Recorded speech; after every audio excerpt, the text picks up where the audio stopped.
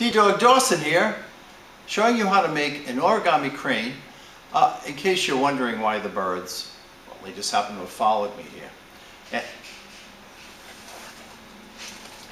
one can't be too careful. I can show you exactly step by step how we can make this origami crane. Chew! Okay, now that we don't have any birds bothering us, I'll show you how we could make this origami bird that flaps its wings. It's pretty cool. The first thing to do is take your paper. This has to be square, and it turns out to be 8.5 inch square. I'm going to take a corner and bring it right over to the other corner. Fold the paper so we have a large triangle. Take a corner, bring it over to the other corner so we have a smaller triangle. Give it a good crease. You're going to open this up so one of these triangles stands up, the other's flat on the table. Put your fingers inside all the way down to the bottom. Take your hand and lower this paper down over your hand and pull your hand out. Line up all these corners, make sure that they're lined up, and give it a really good crease. Okay, I could show you that again. It looks like this. This is standing up. Put your fingers inside, lower this down over your fingers, take your hand out, and then just flatten this just like this. Turn your paper over and then stand this triangle up. You might have to go back and forth like this until it stands up. Sort of reminds you of a sailboat. Do the same thing. Place your fingers inside all the way down to the table. Lower this over your hand, pull your hand out. Make sure that all these triangles are gathered together right here in a corner, and then crease it. Now this step's very important. You want to make sure that these open ends are facing you. We're going to go to the left edge right here, and we're going to bring this edge to the very center crease so it looks like this. It almost reminds me of an ice cream cone. I think of this, if I stand this up, I think of a cone. I think of ice cream sitting right on top of that cone, and it's not going to go anywhere. It's going to be fine. But if you fold it this way, which is upside down, you could think of as the ice cream falling out and getting all over you. So I always find that to be sort of helpful. So let's go back to folding this. We'll go to the right side. We're going to bring this over so the two match. They meet right in the center. Give it a good crease, and it looks like that. Sort of reminds you of a kite. Now flip it over. Do the same thing on this side. Bring the left over to the center. Bring the right to the center. There's our kite again. Give it a good crease. Try to match everything up the best you can.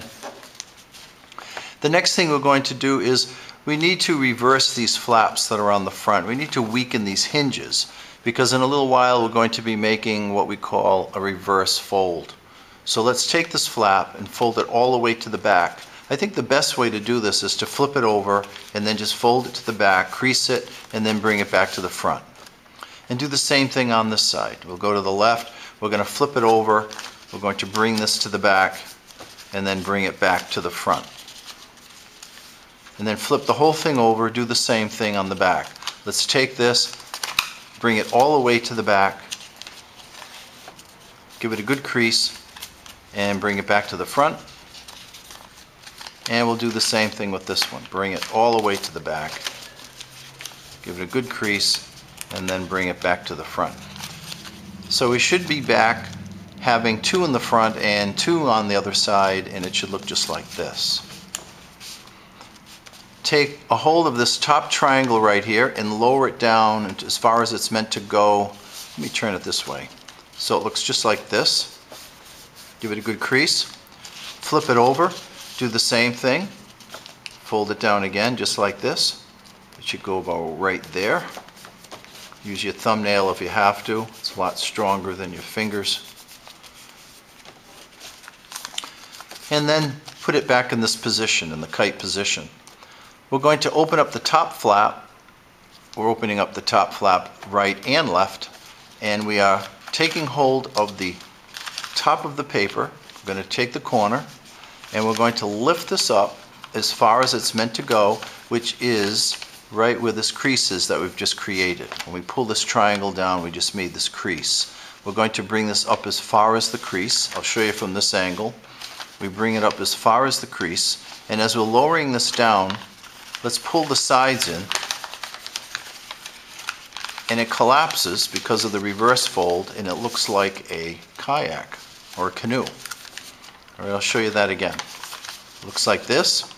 Take a hold of the top, lift it until you folds right here. A little crease right there where that fold is. As you're bringing it up, you're going to pull the sides in, and you're going to lower it down like this. All right, we'll do the same thing on this side. Open this up, take a hold of the top, bring it right up to this crease where this triangle is. Looks like this. Pull the sides in. Takes a moment to get this lined up. Yeah, that looks pretty good. And then give it a good crease. Make sure that one sits on top of the other. Now, as you can see, here we have legs. We also could take the top left and right, and we can just pinch them together like this. All right, so take these, pinch them together, and then do that. And then flip this over, do the same thing here. Put your index finger inside, grab it with your thumb and your middle finger, just pull these together like this. And it makes a fox. Looks like a fox to me. The fox ears. So we're going to take the ear, it looks like the fox's ear, and we're going to lower it down so this angle matches up with this angle. So we're going to just spread it down so they sort of line up the same. And we'll have to squeeze it into a whole new position.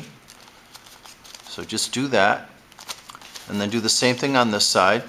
You're going to have to pull this down so it lines up, and you have to just squeeze it and force it into a whole new position. The next thing you're going to do is decide on which one of these looks the best to represent the neck of the bird and the head. And I happen to like the way this one's folded. I think it's more accurate than this one. So I'm going to put my thumb inside, and I'd say about a ½ inch down. I'm going to fold the paper down like that, bend it down. I'm going to place it all the way inside and then squeeze it, and then pull this back out and pull it up so it's horizontal, and squeeze it again. It locks it into position, and then the angle comes up and then over and then back down like that. And the only thing I have to do now is take this top flap and bring it towards the left where the tail is of the bird, and it's just a matter of taking this edge and lining it up with this edge so it looks like this. And then flip it over. I'm going to take this and bring it over so it matches, and this is on top of the bottom wing. Again, it looks like this. This angle lines up with this angle, and it goes like that.